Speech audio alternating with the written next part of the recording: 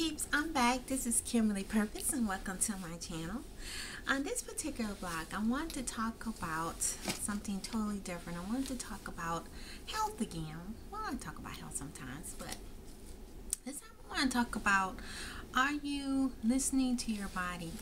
I think that's very important that we should listen to our bodies, because our bodies give us subtle signs of what's going on with us. Like, for instance, for me, I have high blood pressure, and high blood pressure run in my family, and sometimes I can tell when my blood pressure is up because my body gives me signs that my blood pressure is up. Oftentimes, I know they say that high blood pressure is the silent killer, and I believe oftentimes our bodies give us subtle signs that something is wrong. And I think if you learn to listen to your body, and oftentimes this can be done through deep meditation, just taking time for peace and quietness and just listening. I think when I was younger, I used to eat some of everything. I didn't think, I was not as conscious about staying healthy until I got older.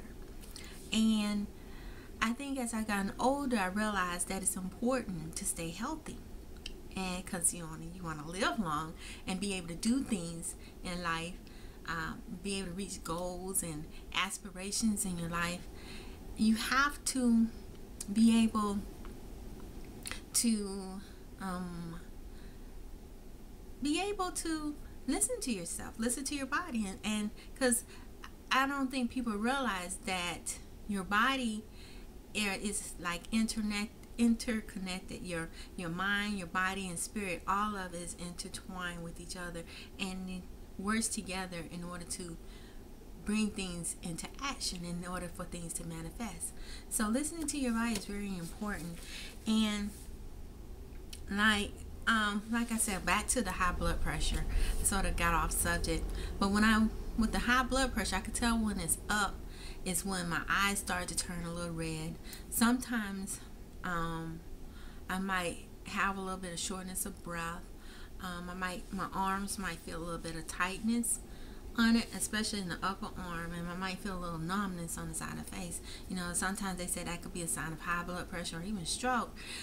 So, and sometimes that happens when I miss a blood pressure pill or something. I miss a dose or something, or I ate something that's too high and salt and sodium.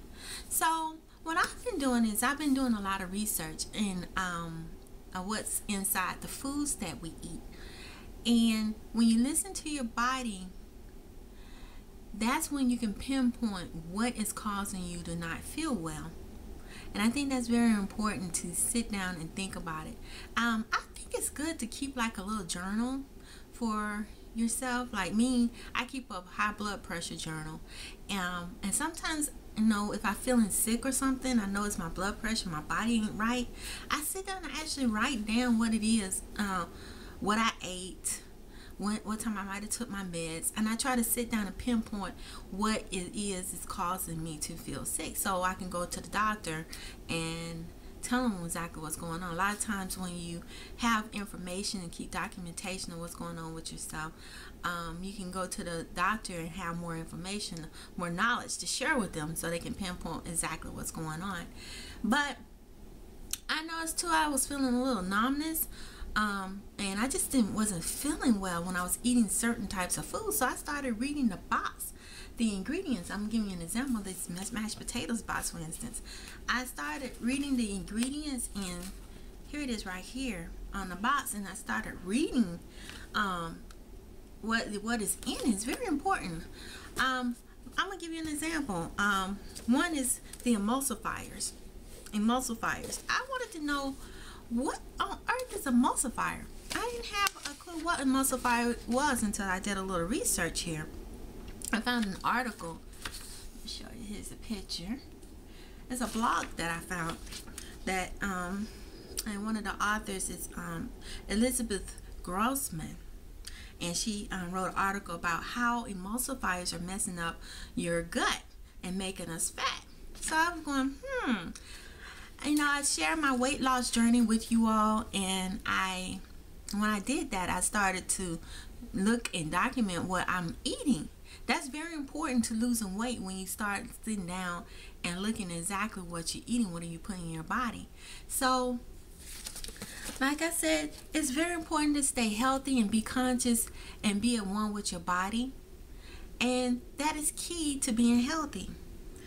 So my question to you all today is, are you listening to your body? What are you putting into it?